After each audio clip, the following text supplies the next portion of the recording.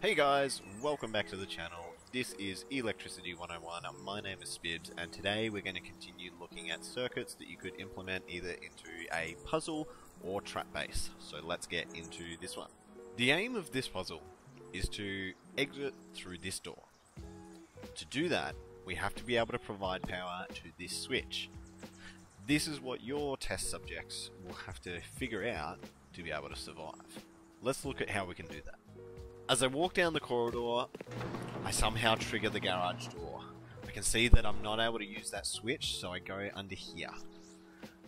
I'm cautious of traps above me, so I make sure there's nothing here. Fair enough. And it would seem that I'm trapped.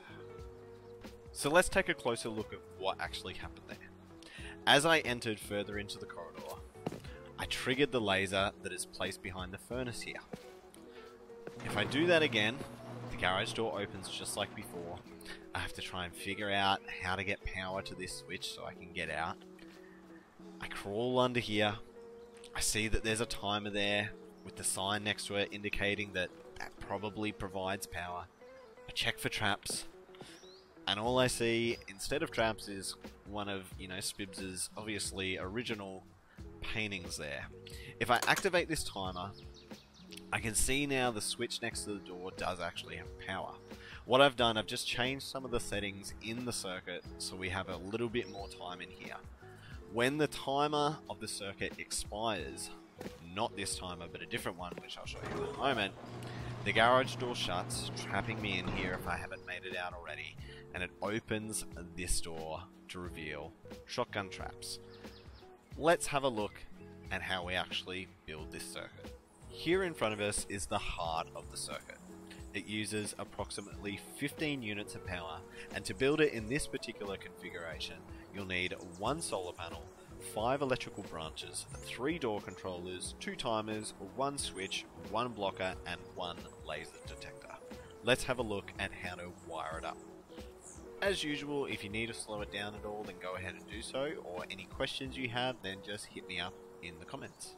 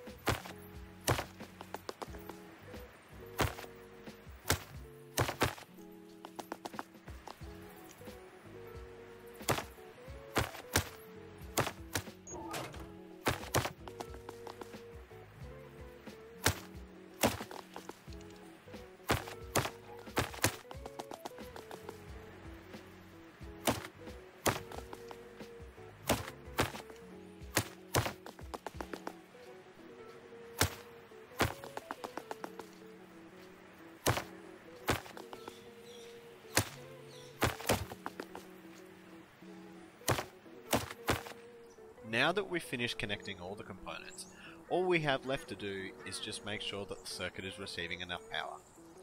In this particular circuit, there's only 2 electrical branches that we need to program to something else from the default.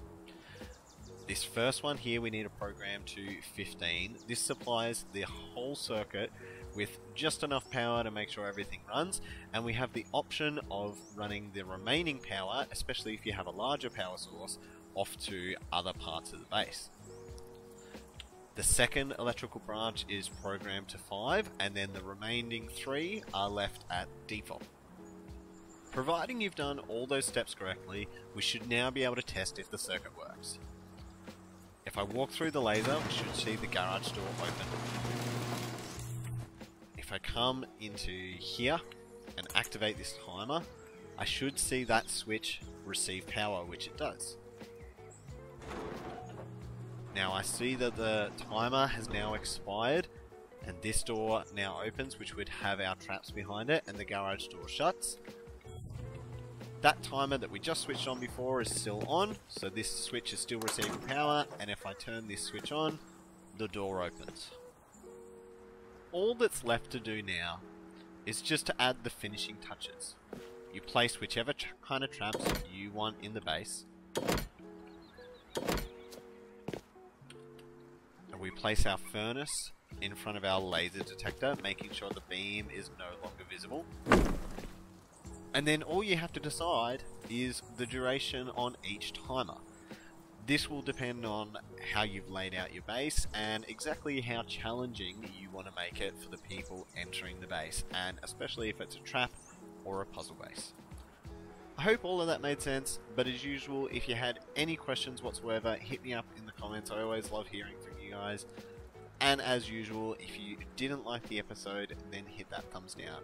However, if you did enjoy the episode, smash that thumbs up, subscribe to the channel, and don't forget to follow me on Twitter for all the latest updates. The link will be in the description below. Any other links that I may have mentioned in the video will also be in the description below. Otherwise, guys, we will see you in the next one. Take care.